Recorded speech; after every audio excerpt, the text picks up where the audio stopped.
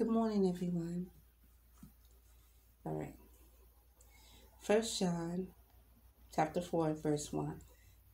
Beloved, believe not every spirit, but try the spirits whether they are of God, because many false prophets are gone out into the world.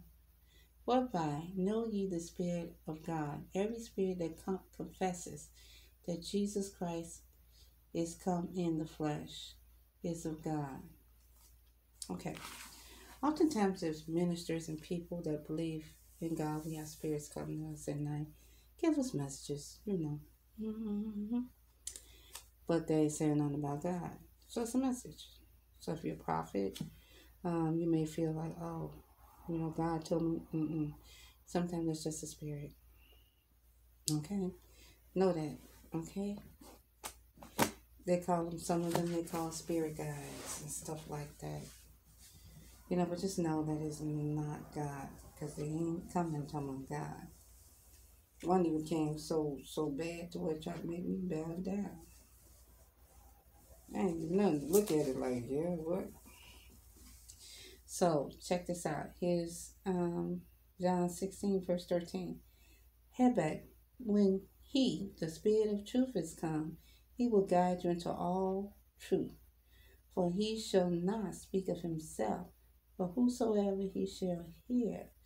But whatsoever he shall hear, there shall he speak, and he will show you things to come. He shall glorify me, for he shall receive of mine, and shall show it unto you. All things that the Father had are mine. Therefore said I, that he shall take of mine, and shall show it unto you. A little while, and ye shall not see me, and again a little while, and ye shall see me, because I go unto the Father. So then that's when we get into Revelations. We're talking about the churches, and Jesus returned with no number no man can number. This is in the book of Revelations. So you get you to help you with the King James Version. You can get you an English King James Version if you want to read that first.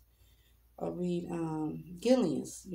I read Gillian's to be able to do Revelations. And then from there you can read King James Version Revelations. Okay? Now, let's look at 14th chapter of St. John. This is for people that want to be saved.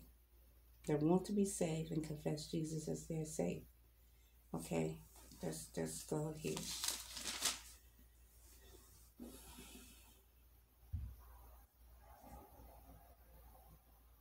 Okay.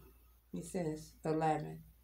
Believe me that I am in the Father, and the Father in me, or else believe me for the very works sake. Verily I say unto you, that he believeth on me, the works that I do shall he do also, and greater works than these shall he do, because I go to my Father. And whatsoever ye shall ask in my name, that will I do, that the Father may be glorified in the Son. If ye shall ask anything in my name, I will do.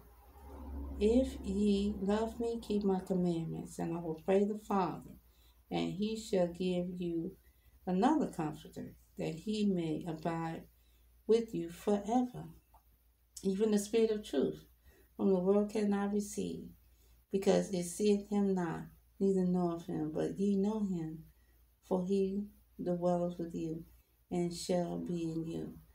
And I will not leave you comfortless. I will come to you.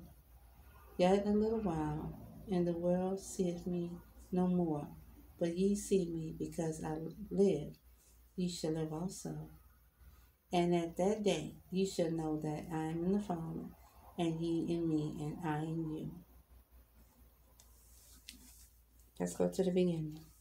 This is him dealing with Thomas. And Thomas said unto him, Lord, we know not whither thou goest, and how can we know the way?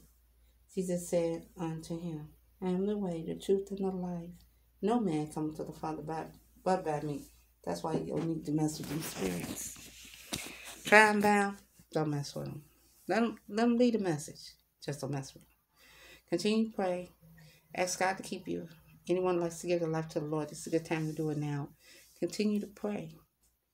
Continue. And from what I just told you, amen.